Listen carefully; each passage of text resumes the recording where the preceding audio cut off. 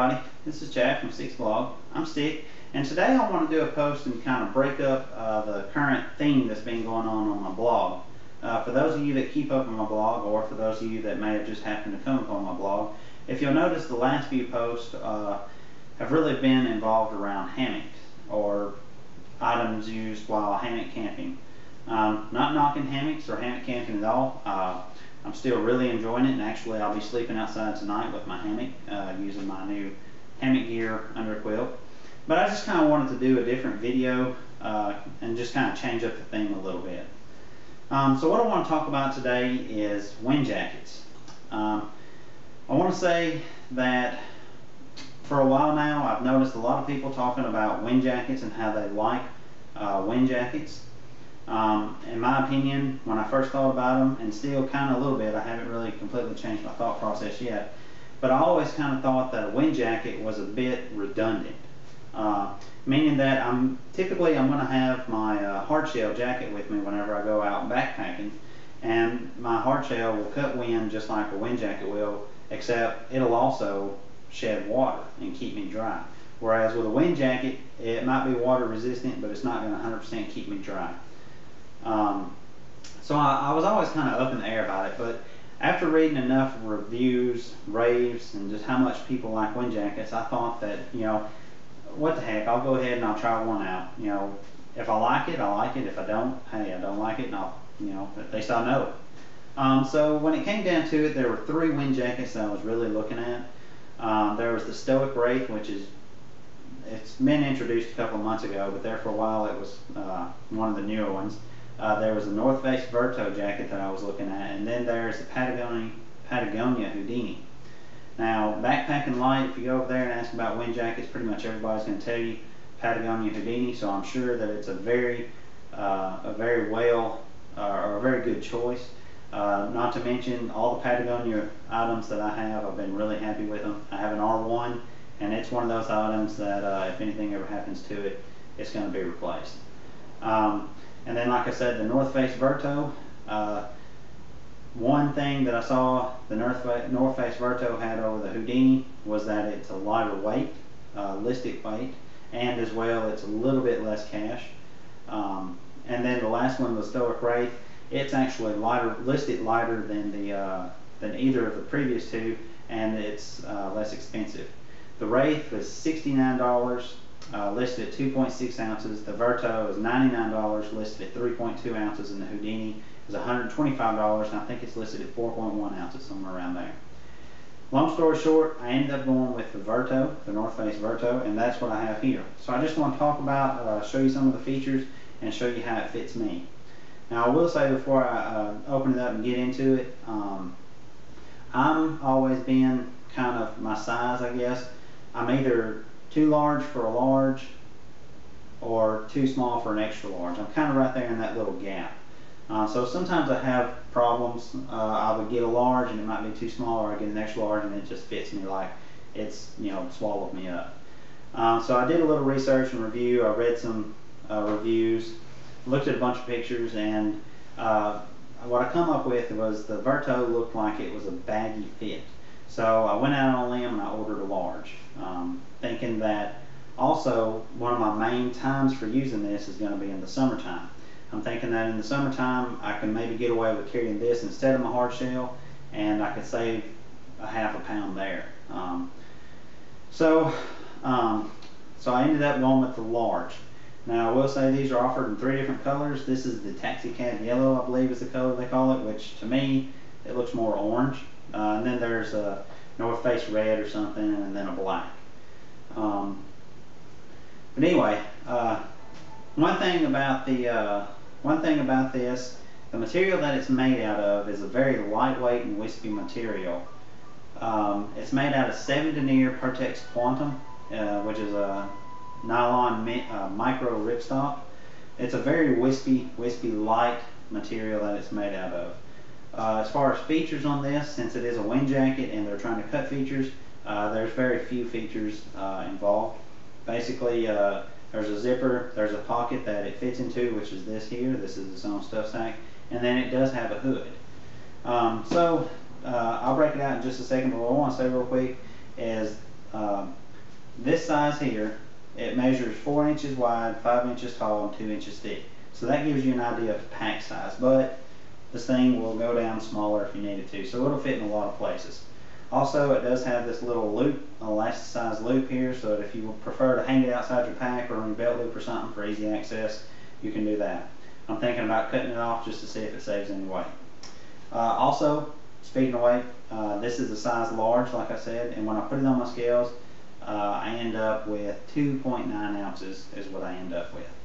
So, with all that out of the way, I just want to, I'm going to pull it out of the stuff sack. I'm going to put it on to show you how well a large fits me, and then I'm going to also put on my Montbell Ultralight down inner parka, and then put this over just so you'll have an idea of how well it layers.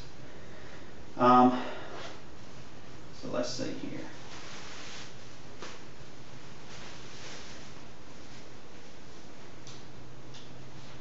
Now this thing, like I said, it does have a hood.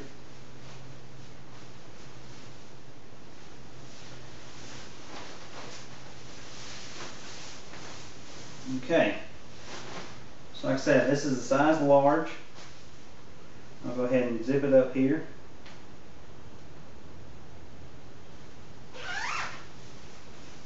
Okay, now a few things about the jacket. It does have an elasticized hem. You can see how the hem fits. Just for reference, I'm wearing a size 36 pants. This is a large jacket, and you can see how much room there is there. It has elasticized wrist cuffs. I've always been kind of iffy about those because typically on most of the elasticized wrist cuffs, they're a little too big, and that's the same way that these are. Of course, they don't fit my wrist snugly, but I guess when it comes to stuff like this, you have to make them big enough so that everybody can fit in them. Maybe I just have small wrists, I don't know. But anyway, it does have elasticized hems and wrist cuffs, and then as well on the hood, it has an elasticized, it's elasticized around the side of the hood here so that it kind of fits around your face. Now this one's, it fits a little loose around my face. Maybe if I was to wear a hat, it would work a little bit better, but I've got to be honest, this hood is really comfortable. If you can see around the back here, it's sewn around the back right here, and really this thing is sewn so that it kind of fits around my head, and it kind of almost cradles my head, kind of like a boggin does. So it makes it fit really comfortable, and it makes it also makes the way it's sewn, the way it's made, it also makes it to where it's easy, it stays in place easy. You know, the wind doesn't blow it around, doesn't blow it off my head or anything like that, considering it's so whiskey light. So, another one thing I want to point out real quick is I really like the length of the sleeves. They stay where they're supposed to, because I was worried about, since I ordered a large, I was worried they'd be too short. But I can reach my arms out and you can see the sleeves stay at my wrist the whole time. I can bend my elbows, it stays the same way, so I'd imagine these are articulated. You know, if I raise them up, they'll slide down just a little bit, just because my the wrist hems, or the wrist, this part is kind of loose, so it will slide down my arm just a little bit. Another thing I want to say real quick about the elastic and the hems around the waist and the wrist. The elastic it doesn't have a whole lot of stretch to it. I mean, it's really not much of a stretch at all. It's just enough of a stretch, I think, to be called elasticized. But I don't really see any problem with it. So anyway, that's about it. I will say real quick before I take it off, I have worn this thing out in the rain a few times, and while the material I found doesn't really let water through, since it is so wispy light, whenever it gets wet, it does sort of wet out just a little bit, and it clings to your skin. Other than that, around the seams where this thing is sewn together, water will come through because it is not taped like a hard shell is, because this is a wind shell. It's meant to breathe a little bit. So it's not 100% waterproof. And like I said too, I'm thinking about using this in place of my hard shell during the summers.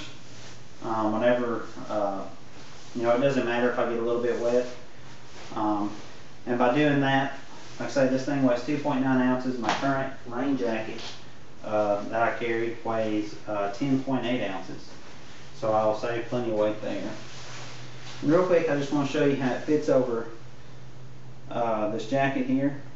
This is a Montbell ultralight down inner parka. One other thing too I want to say about the zippers on the Verto is they're reverse coil zippers. I'm not really sure what the big deal about that is. I just wanted to throw it out there.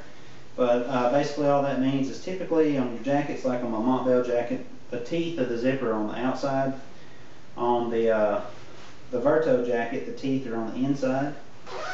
So I'm not really sure why they did that or if it has any specific purpose. It might just be for a look thing, I don't know.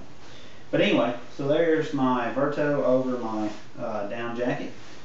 You can see it really fits, it layers over it perfectly almost, in my opinion. It may look like it, but I don't feel like this is really compressing my down. There is a little bit of room left in there still.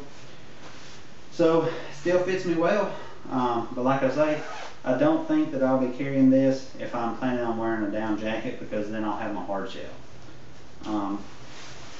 So anyway, that's the North Face Verto wind jacket. If you have any questions or comments about this jacket, just leave them at the bottom of the post and I'll do my best to get back to you and answer them.